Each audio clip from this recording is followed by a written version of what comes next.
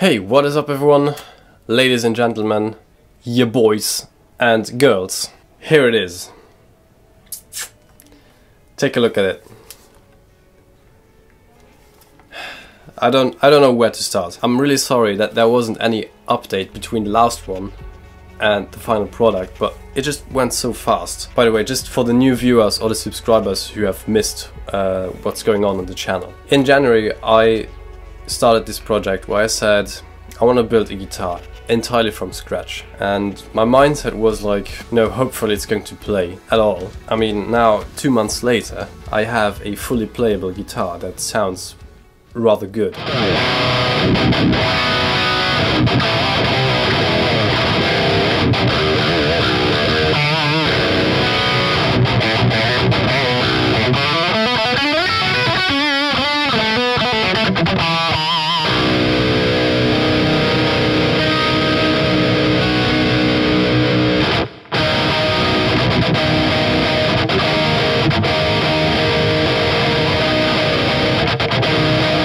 I would go ahead and say this was kind of life-changing. It's one of the best things that I've ever done in my life. I want to start building guitars someday in my life, and you know, not sure if I could ever live from that, but even as a side job over the weekends, it is such a huge passion. Well, it's probably going to be a long video, I'm sorry, but there's nothing I can do about it. Just so much to talk about this. Let's just go over the specs without a comment. We have a 3-piece ash body with this antique ash treatment, if you will. We have a 1-piece Bubinga neck, a European oak fretboard. Hardware wise, we have a Schaller 3D6 bridge in vintage copper finish. No name locking tuners from Axtech. We have a graphite nut, which was pre-slotted. We have a single push-pull, 3-way switch. And last but not least, we have Roncesvalles custom pickups, hand wound in Italy, and we have some 24 jumbo nickel frets on a 20-inch radius fretboard and abalone dot inlays. Now the fun begins, I would say. I think the most efficient way to talk about this would maybe be just write your questions under this video, and I'm going to answer those questions in the next video. So I'm just not talking for hours and hours about this guitar, about stuff you don't want to know.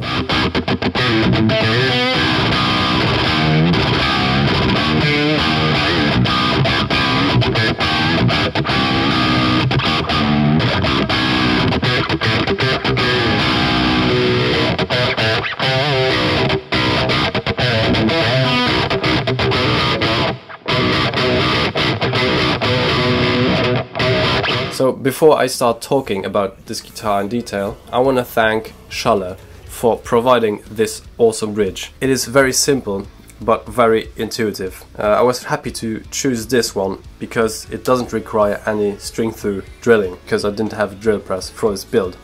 It is very simple, but you can adjust anything, everything. You can even adjust the string spacing, which you can't do on normal bridges. Also, huge thanks to Roncesvalles for sponsoring this amazing set of pickups for this guitar. They make this guitar sound really, really good. I'm especially a fan of this neck pickup. It is round, but still has a lot of attack. It's like the perfect neck pickup.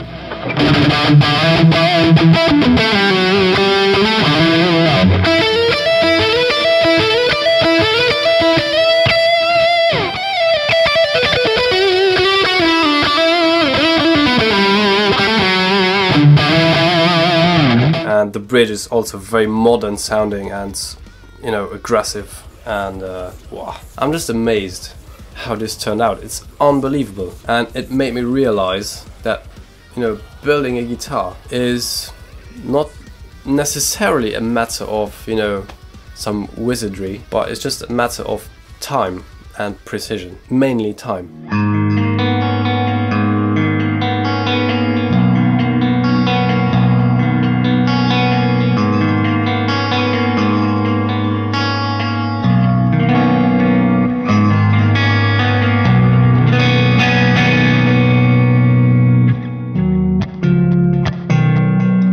what separates this from an absolutely gorgeous, flawless 2,500 euro custom guitar is just, you know, the amount of details, or the level of perfection which this doesn't have. You know, it has scratches like here, which I made during the installation of the pickups.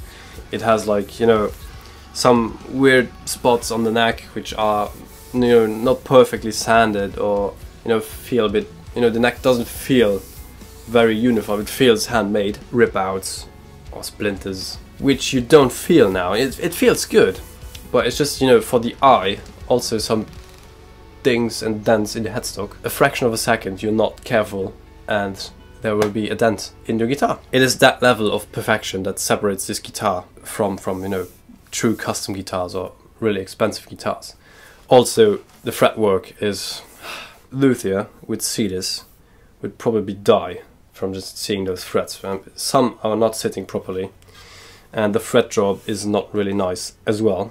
I've got some buzzing. I mean, okay, yeah, there's some wizardry going on very high-end custom guitars, but I mean, for a first build, I've never done this. I've learned this watching YouTube videos, mainly Crimson guitars, and, you know, just watch and repeat. This would need many more coats of oil, but yeah, doesn't matter.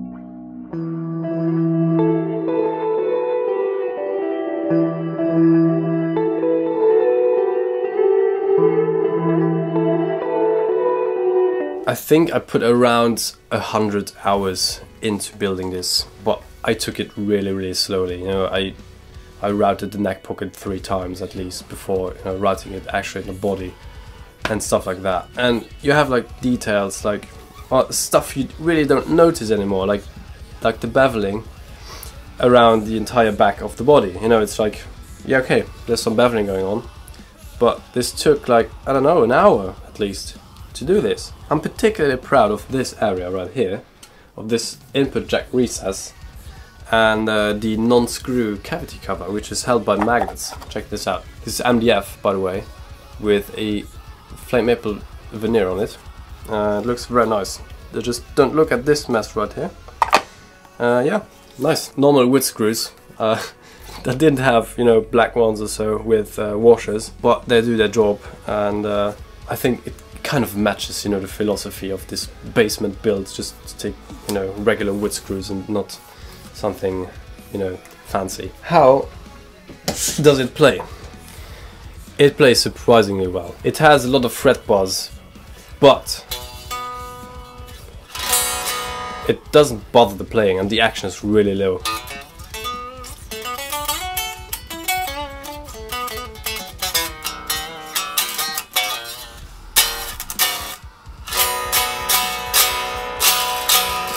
It really has a nice acoustic resonance to it, which I'm really surprised of. Might have to do something with the very good neck joint, if I might say so. It was very good. You could lift the guitar actually with the neck like this. Yeah, I chose not to capture the process on video because I just wanted to work on my own down there, and, you know, just not having to bother with the camera equipment, and just, you know, let my creativity go without checking the camera if the camera's alright, if it's in focus and stuff.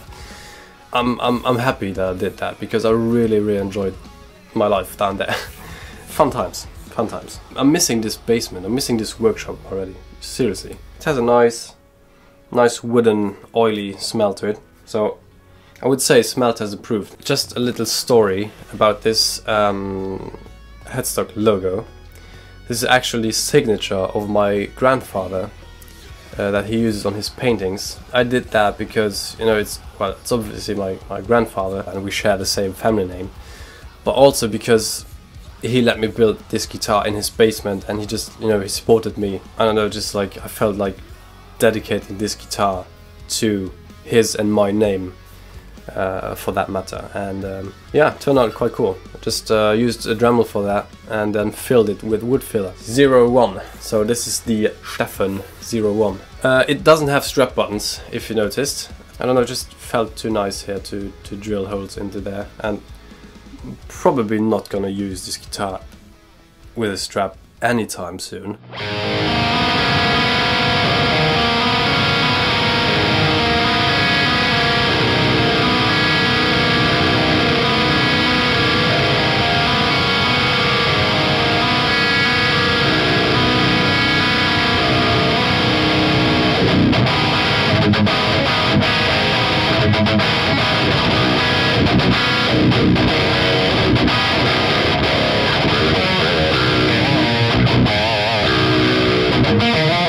Were there any problems building this, or like, you know, major issues?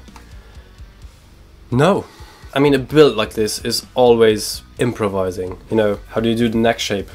I don't know, just, you know, went ahead and shaped it. Used just my fingertips and my eyes to see if the shape is, you know, kind of, you know, how you say that?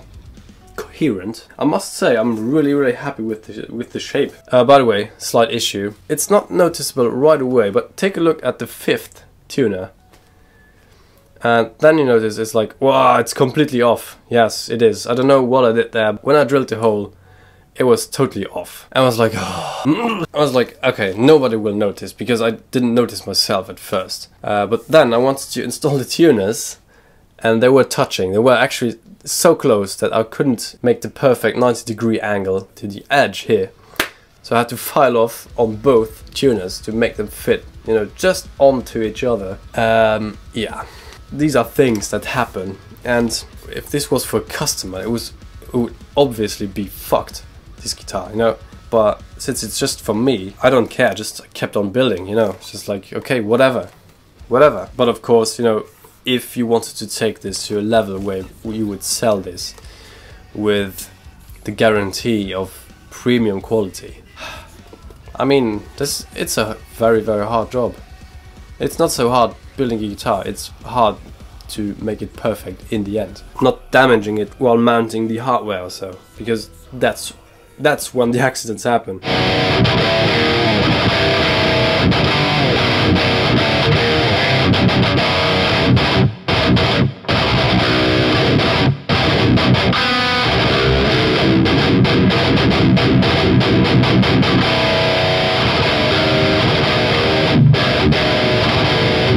Thank you so much for watching. I hope you're enjoying this guitar as much as I do. Oh, you can't, sorry. Make sure to subscribe to this channel if you want to see more videos about the guitar. I actually ordered, you know, wood for the next guitar already, so be prepared for that. Follow me on Instagram right here and check my story highlights, where you can watch the entire process in a couple of pictures and some videos. It's really cool to see how the guitar is forming. Also, you probably didn't know that I have a blog on my webpage now, solange.eu. Check it out if you want to, you know, it's not just about guitars and music, it's about random things sometimes. There will be plenty of other things probably coming in the next months, when I might not have the time to do, you know, videos like this one. Please like and share this video if you want to, if you like this.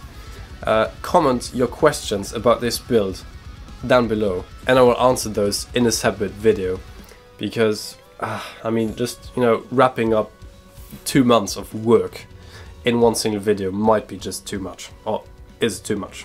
That's it for today. Take care, and I will see you next time.